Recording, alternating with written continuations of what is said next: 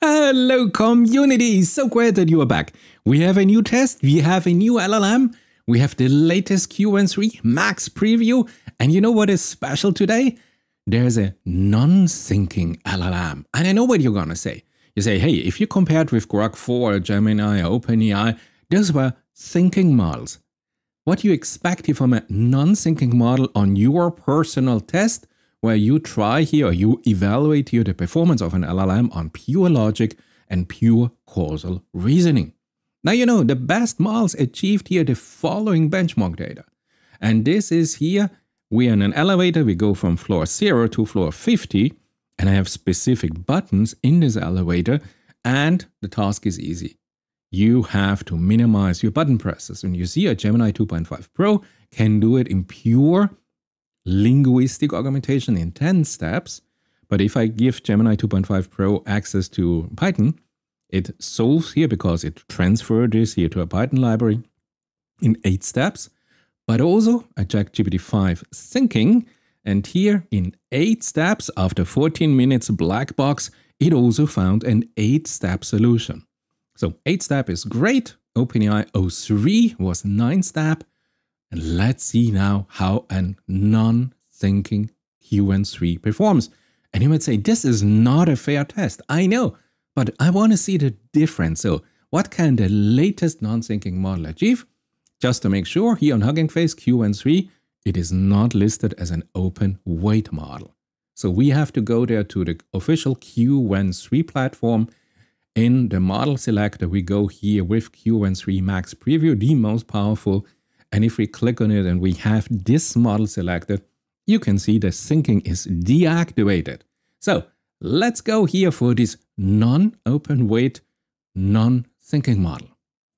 So we are live here, Qwen3-MAX. We select here Qwen3-MAX Preview. Beautiful, the most powerful. Yes, of course, we go for this. No, nothing else. The other models are beautiful.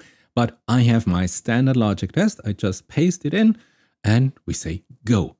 It's a non-thinking model, 727, and it starts.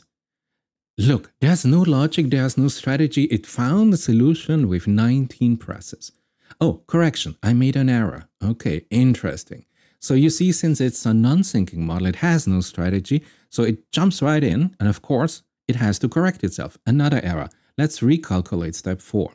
So what we see is not like with GPT-5 that you have to wait 10-15 minutes, and you have just blank space and then you get maybe a result. Here you are really seeing here the thinking process. I'm not acquiring the code as planned. Let me redesign everything here. Try a new sequence. So you see it's a pure trial and error, but it is an intelligent trial and error. The floor -2? No, I don't think so. So you see, you really see it's trying out. There's no coherent strategy, but my goodness, it is intelligent. Have a look now, because I ask it to present every step, every thinking step, and give me an output. So we accelerate now a little bit here because I want to come to the first result, and the first result will be interesting. Here, no shorter solution possible. We do have the first result. Great. So let's have a look. It tells us, hey, this is the best. It's Pareto optimal. Okay. But let's have a look at the statistics. 9 presses, 8 button presses and emergency exit. Okay, this is great. We respect the energy limitation, great. Codes collected are the minimum, great. And we have no random traps. Perfect. So you see, 1, 2, 3, 4, 5, 6, 7, 8, 9 plus emergency. This is here a solution. This was real fast. This is real perfect. But let's run here the first evaluation, because before I start now to do this, let's see if it can validate its own result. So we do have a 9 press solution. So let's have a look at this. You see it starts here, it checks here all the conditions. Beautiful, yes, 7, 8. Come on, and the 9 is now the emergency exit. Yeah, great. Oh, problems, token equal 1. I missed the token burn at B presses at floor 20. Uh-oh, okay, something went wrong. You see, the first evaluation failed. Never mind, it's a non-reasoning model, so we kind of expected this, because how the hell should it be as good as a reasoning model? So we have here trying here to evaluate everything, floor 55. No, this is out of scope. Just let's run through here the complete augmentation. This is not real time, this is accelerated. But I just want to get to the result and have a look. So we have now a second official result. Also Pareto optimal, beautiful, gives us here the proof of the optimality. Maybe, yeah, okay. Here the solution.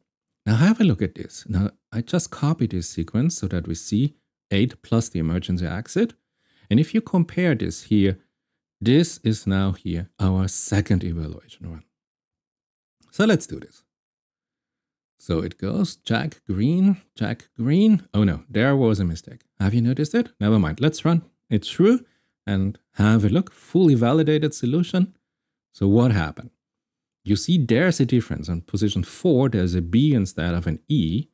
So there's now a correction happening. But what happened in the validation run?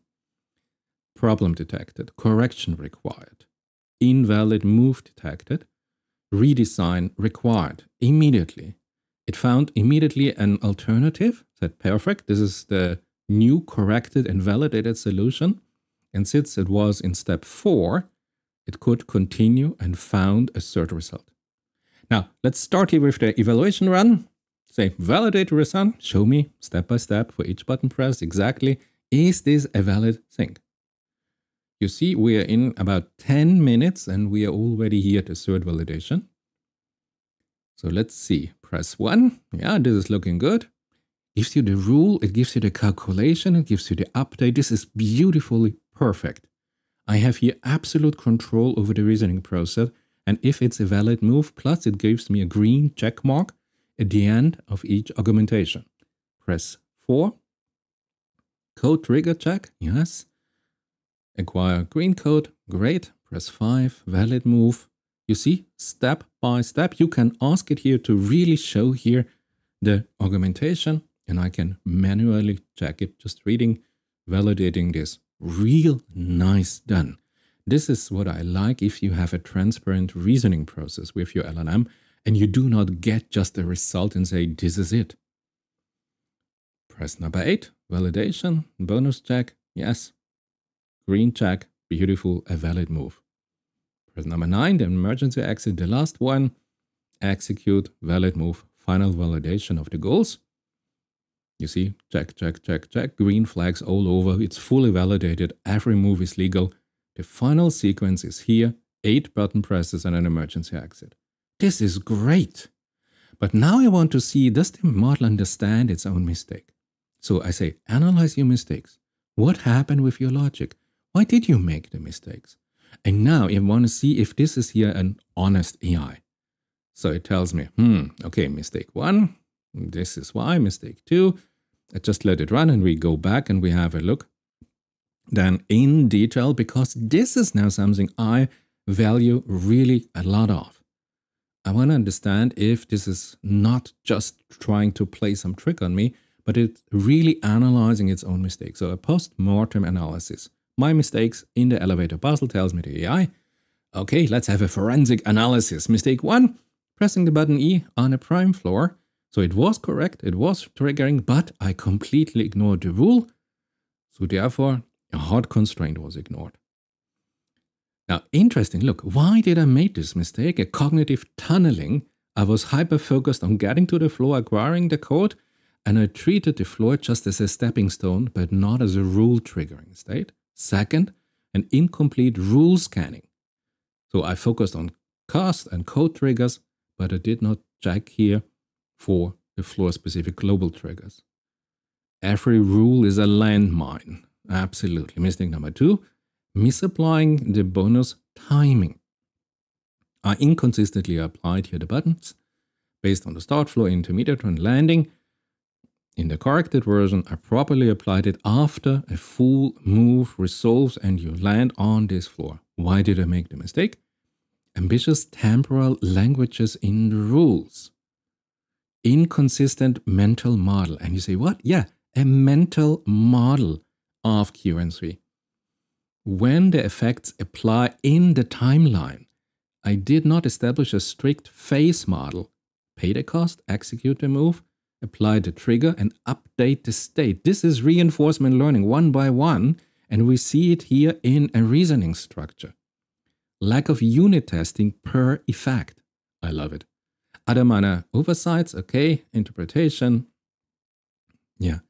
Root cause analysis, why the mistakes occurred. Look at this. Failure, tunnel vision. Incomplete validation checklist. Architectural, no state transition model. Look at this. This is RL in a deep level analysis. A psychological error, underestimating narrative rules in the verification, no reverse validation in the verification run.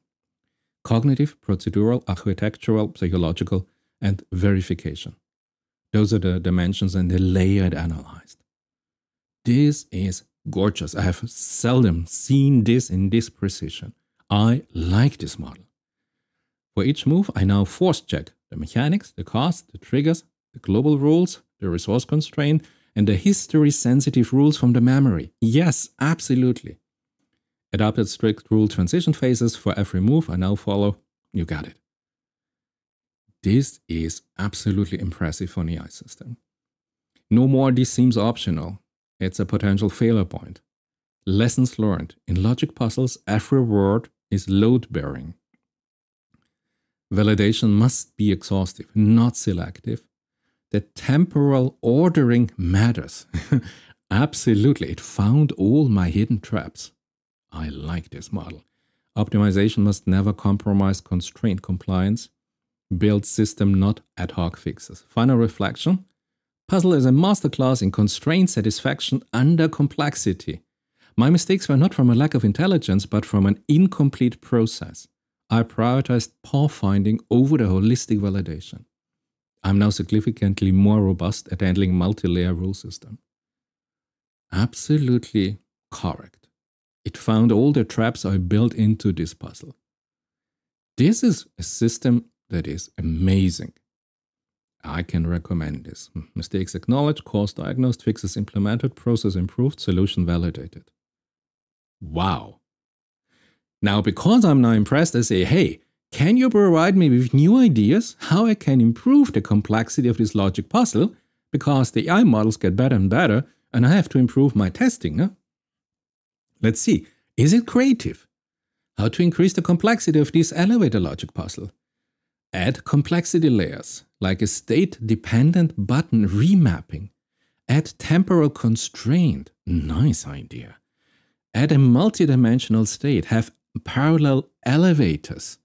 A parallel universe that is entangled. Dynamic rule discovery with hidden mechanics. Oh, I love it. What else?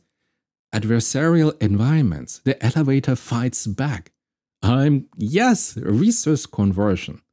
Allow resource conversion of code. Non-linear goal structure. Wow, I never thought of this. Spatial constraint. Movement graphs. Have a graph as a limitation of your movement. Cognitive load supplies. Add memory structures. Echo rules. Meta rules and self-modifying puzzles based on the player. Wow, yeah, okay. Subscribe and I see you.